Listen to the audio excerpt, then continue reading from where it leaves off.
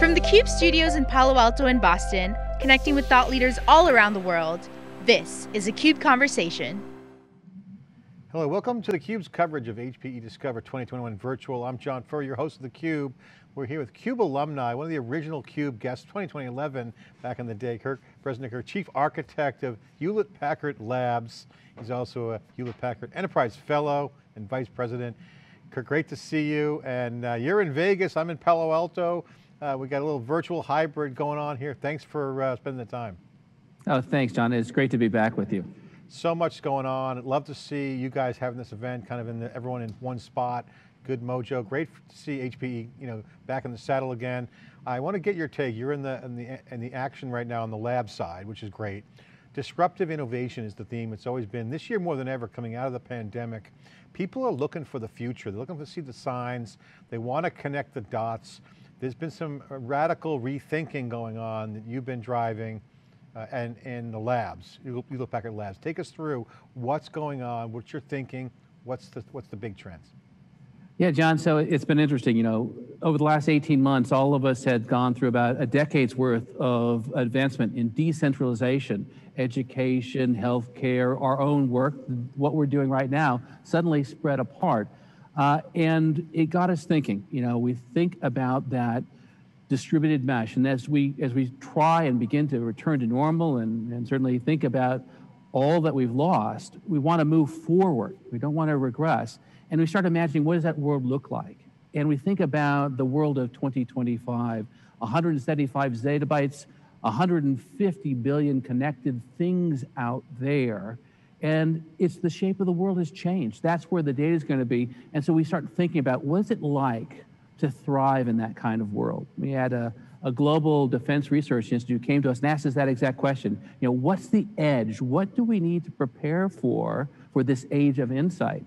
And it was kind of like when you had those exam questions. And I was one of those kids who, you get to the final exam, and if it's a really good question, suddenly everything clicked. I understood all the material because there was that really forcing question. And when they asked us that, for me, it solidified what I'd been thinking about all the work we've done at labs over the last 10 years. And it's really about, what does it take to survive and thrive? And for me, it's three things. One is, success is going to go to whoever can reason over more information, who can gain the deepest insights from that information in time that matters, and then can turn that insight into action at scale. So reason, insight, and action. And it suddenly was clear to me, everything we've been trying to push for in labs, all those boundaries we've been pushing, all those conventions we've been defying, are really trying to do that for our customers and our partners, to bring in more information for them to understand, to be able to allow them to gain insight across departments, across disciplines, and then turn that insight into action at scale, where scale is no longer one cloud or one company or one country, let alone one data center. A lot there. I love the data. I love that metadata and meta reasoning. Insight's always been part of that. And you mentioned decentralization, again, another big trend. I got to ask you, where is the big opportunity? Because a lot of people who are attending Discover, or people watching, are trying to ask, what should they be thinking about? So what is that next big opportunity? How would you frame that? And what should attendees look for coming out of HPE Discover? So one thing we're seeing is that this is actually a ubiquitous trend. Whether we're talking about transportation or energy or communications, they all are trying to understand, and how will they admit more of that data to make those real-time decisions. Our expectation is the middle of this decade, when we have those 175 zettabytes, 30% of that data will need real-time action out at the edge, where the speed of light is now material. And also we expect that at that point in time, 3 out of 4 of those 175 zettabytes, they'll never make it back to the data center. So understanding how we will allow that computation, that understanding to reach out to where the data is, and then bringing it in, that's important. And then if we look at all of those different areas, whether it's energy or transportation, communications, all that real-time data, they all want to understand. And so I think that as many people come to us virtually now, hopefully in person in the future, when we have those conversations at labs, it's almost immediate. It takes a while for them, and then they realize, oh wait, that's me. this is my industry too, because they see that potential. And suddenly, where they see data, they see opportunity. And they just want to know, okay, what does it take for me to turn that raw material into insight, and then turn that insight into action? You know, storage, compute, never goes away. It gets more and more, you need more of it. This whole data and edge conversation is really interesting. You know, we're living in that data-centric, you know, everyone's going to be a data company. Okay, we know that, that's obvious. But I got to ask you, as you start to see machine learning, cloud scale, cloud operations, a new edge and new architectures emerging, and clients start to look at things like AI and they want to have more explainability behind it. I hear that all the time. Can you explain it to me? Is there any kind of, what is it doing good? Is there bias? Is it good, bad? Or, you know, is it really valuable? Experimental, experiential. These are words that I'm hearing more and more of. Not so much a speeds and feeds game, but these are outcomes. So you got the core data, you got a new architecture, and you're hearing things like explainable AI, experiential, customer support, new things happening. Explain what this all means. You know, and it's interesting. We have just completed creating an AI ethical framework for all of Hewlett Packard Enterprise. And whether we're talking about something that's internal, improving a process, something that we sell, our product, or we're talking about a partnership where someone wants to build on top of our services and infrastructure, build an AI system, we really wanted to encompass all of those. And so it was challenging. It actually took us about 18 months from that very first meeting for us to craft what are some principles for us to use to guide our team members, to give them that understanding. And what was interesting is we examined our principles of robustness, of making sure they're human-centric, that they're reliable, that they are privacy-preserving, that they are robust. We looked at that, and then you look at where people want to apply these AI, today's AI, and you start to realize there's a gap. There's actually areas where we have a great challenge, a human challenge, and as interesting, as possibly efficacious as today's AIs are, we actually can't employ them with the confidence in the ethical position that we need to really pull that technology in.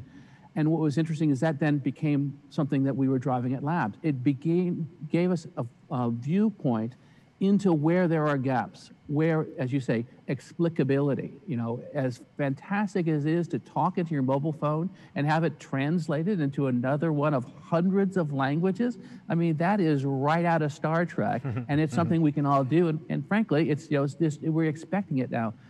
As efficacious as that is, as we tackle some other problems, it's not enough. We actually need to be explainable. We need to be able to audit these decisions. And so that's really what's informed now our trustworthy AI research and development program at Hewlett Packard Labs. Let's look at where we want to apply AI. We look at what keeps us from doing it, and then let's close that technology gap. And it means some new things. It means new approaches. Sometimes we're going back to some of the very early AI, that things that we sort of left behind when suddenly the computational capability allowed us to enter into machine learning and deep neural nets. Great applications, but it's not universally applicable. So that's where we are now. We're beginning to construct that second generation of AI systems where that explicability, where that trustworthiness, and where, even more important than you said, understanding that data flow and the responsibility we have to those who created that data, especially when it's representing human information, that long-term responsibility. What are the structures we need to support that ethically? Yeah, that's great insight, Kirk. That's awesome stuff. And it reminds me of the old is new again, right? The cycles of innovation. You mentioned AI in the 80s. It reminds me of dusting off, and I was smiling because, you know, the notion of reasoning and natural language, it's been around for a while. All these a lot of AI frameworks have been around for a while, but applied differently becomes interesting. The notion of meta reasoning, I remember talking about that in 1998 around ontologies and syntax and data analysis. I mean, again, well-formed, you know, older ways to look at data. And so I got to ask you, you mentioned reasoning over information, getting the insights and having actions at scale. That doesn't sound like an R&D or a labs issue, right? I mean, that should be like in the market today. So I know there's stuff out there. What's different around the Hewlett Packard Labs challenge, because you guys are working on stuff that's kind of next gen. So what's next gen about reasoning more over information and getting insights? Because there's a zillion startups out there that claim to be insights as a service, taking action, outcomes. And I think there we're going to say a couple things. One is the technologies and the capabilities that got us this far, they're actually in an interesting position. If we think of that twilight of Moore's Law, and it's getting a little darker every day, there's been such a tailwind behind us, tremendous. We would have been foolish not to take advantage of it while it lasted. But as it now flattens out, we have to be realistic and say, you know what? That ability to expect, to anticipate, and then plan for a doubling in performance in the next 18 to 24 months because there's twice as many transistors in that square of silicon, we can't count on that anymore. We have to look now broader. And it's not just one of these technology inflection points, there's so many. We already mentioned AI. It's voraciously devouring all this data. At the same time now, that data is all at the edge. It's no longer in the data center. I mean, we might find ourselves laughing, chuckling at the term itself, data center. Remember when we centered all the data because that's where the computers were? Oh, that's 2020 thinking, right? That's not even 2025 thinking. Also, security, that cyber threat of nation state and criminal enterprises, all these things coming together, and it's that confluence of discontinuities. That's what makes the lab problem. And the second piece is we don't just need to do it the way that we've been doing it because that's not necessarily sustainable. And if something's not sustainable, it's inherently inequitable because we can't afford to let everyone enjoy those benefits. So I think that's all those things. The technology, confluence of technology disruptions, and this desire to move to really sustainable, really inherently equitable systems, that's what makes it a labs problem. I really think that's right on the money. And one of the things I want to get your thoughts on, because I know you have a unique historic view of the trajectory arc. Cloud computing got everyone's attention, lift and shift, cloud scale, great, cloud native. Now with hybrid and multi-cloud clearly happening, all the cloud players are saying, no, it's never going to happen, all the data centers are going to go away. Not really. The data center is just an edge, a big edge. So you brought up the data center concept, and you mentioned decentralization. It's a distributed computing architecture. There is no line anymore between what's cloud and what's not. The cloud is just the cloud, and the data center is now a big fat edge, and edges are smaller and bigger, they're nodes. Distributed computing now is the context. So this is not a new thing for Hewlett Packard Enterprise. I mean, you guys have been doing distributed computing paradigms, supplying software and hardware and solutions since I can remember, since it was founded.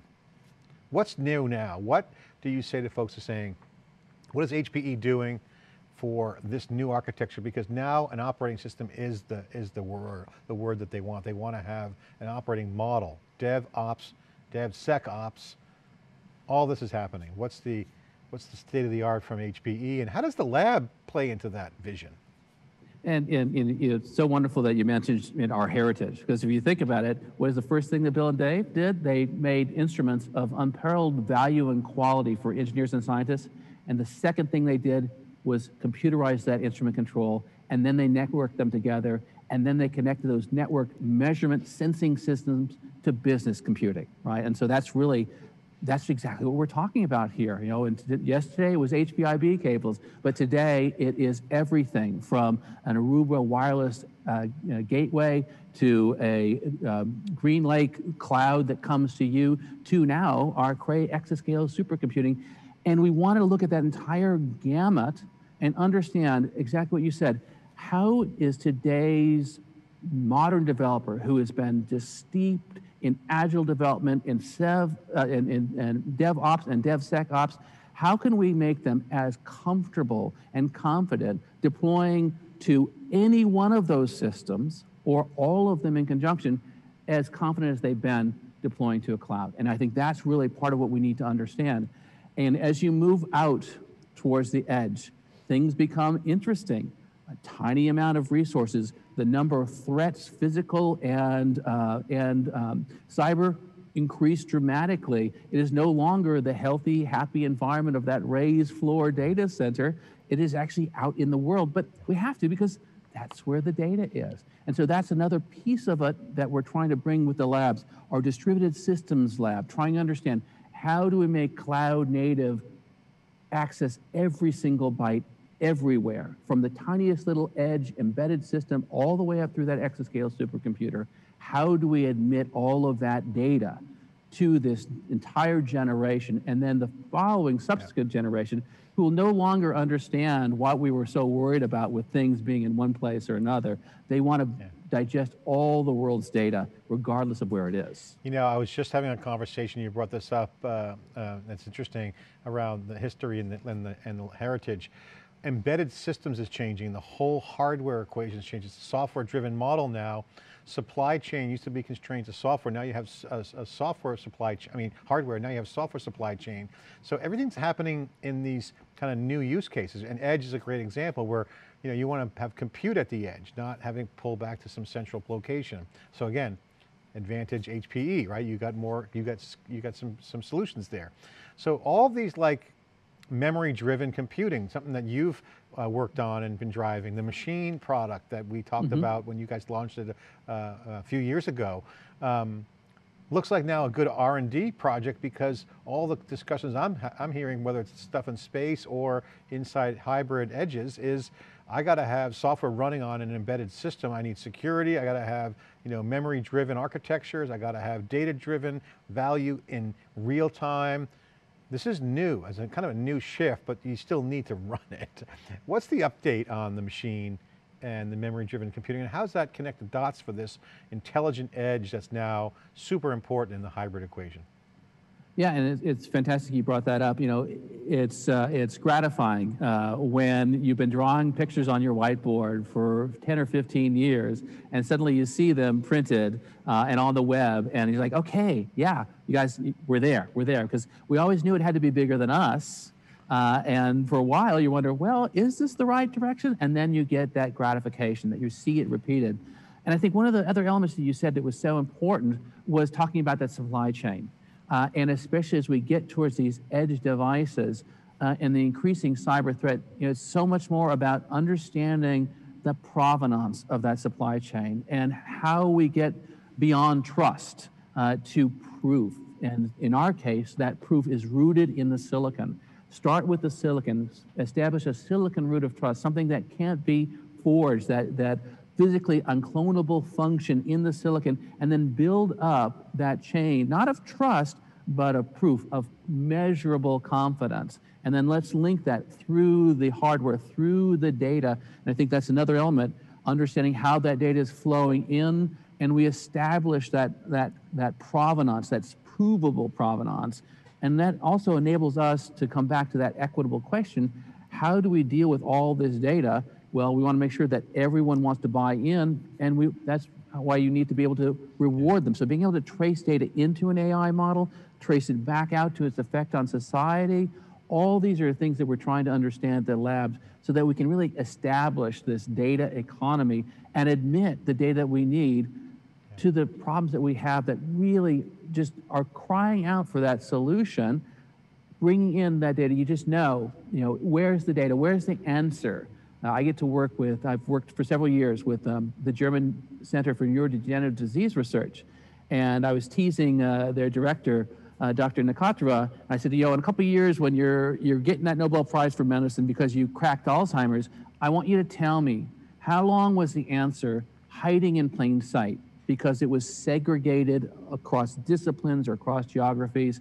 And it was there, but we just didn't have that ability to view across the breadth of the information and in a time that matters. And I think so much about what we're trying to do at the labs is that's that reasoning more over more information, gaining insights in a time that matters, and then it's all about action. And that is driving that insight into the world, regardless of whether it has to land in an exascale supercomputer or a tiny little edge device. We want today's application development teams to feel that degree of freedom to range over all of that infrastructure and all of that data. You bring up a great call out there. I want to just highlight that because I thought that was awesome. The future breakthroughs are hiding in plain sight. It's the access to the people and the talent to solve the problems and the data that's stuck in the silos. You bring those together, you make that seamless and frictionless. then magic happens. That's really what we're talking about in this new world, isn't it? Absolutely, yeah. And it's one of those things that, sometimes my kids ask, why do you come in every day? And for me, it is exactly that. I think so many of the challenges we have are actually solvable if the right people knew the right information at the right time. And that we all had that, not trust, but that proof, that confidence, that measurable confidence. Back to the instruments that HP was always famous for, it was that precision, and they all had that calibration tag. So you could measure your confidence in an HP instrument. In the same way we want people to measure their confidence when data is flowing through Hewlett Packard enterprise infrastructure. It's interesting you bring up the legacy because instrumentation, network together, connecting to business systems. Hey, that sounds like the cloud. Observability, modern applications, instant action, and actionable insights. I mean, that's really the same almost exact formula.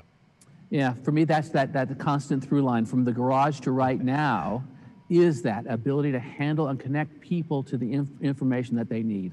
Kirk, great to chat. You're always an inspiration, and we could go for another hour talking about exascale, GreenLake, all the other cool things going on at HPE. I got to ask you the final question. What are you most excited about for HPE and its future, and how can folks learn more to discover, and what should they focus on? So I think for me, what I love is that I imagine that world where the data, the data is out there at the edge, and we have our Aruba team, we have our GreenLake team, we have our consistent, our core enterprise infrastructure business, and now we also have all the way up through exascale compute. When I think of that thriving business, that ability to bring in massive data analytics, machine learning and AI, and then simulation and modeling, that's really what, whether you're a scientist, an engineer, or an artist, you want to have that intersectionality. And I think we actually have this incredible, diverse set of resources to bring to bear to those problems that will span from edge to cloud, back to core, and then to exascale. So that's what I find so exciting is all of the great innovators that we get to work with and the markets we get to participate in. And then for me, it's also the fact it's all happening at Hewlett Packard Enterprise, which means we have a purpose. If you asked, and they did ask Dave Packard, Dave, why HP? And he said in 1960, we come together as a company because we can do something we could not do by ourselves, and we make a contribution to society. And I dare anyone to spend more than a couple minutes with Antonio Neri, and he won't remind you, and this is whether it is here at Discover or at the halls at Labs, he'll remind me, our purpose at Hewlett Packard Enterprise is to advance the way that people live and work. And for me, that's that direct connection. So it's the technology and then the purpose. And that's really what I find so exciting about HPE. That's a great call out, and Antonio deserves props. I love talking with him. He's the true Bill Hewlett, Dave Packard spirit. And I'll say that I've talked with him, and one of the things that's as resonant to me and resonates well is the citizenship. And it'd be interesting to see if Bill and Dave were alive today, that now it's a global citizenship. This is a huge part of the culture, and I know it's still alive there at HPE. So great call out there, and props to Antonio and yourself and the team. Congratulations. Thanks for spending the time. Appreciate it. Thank you, John. It was great to be with you again. Okay, global labs, global opportunities, radical rethinking. This is what's happening within HP, Hewlett Packard Labs. Great contribution there from Kirk. Have him on theCUBE, and always fun to talk. So much to digest there. It's awesome. I'm John Furrier with theCUBE. Thanks for watching.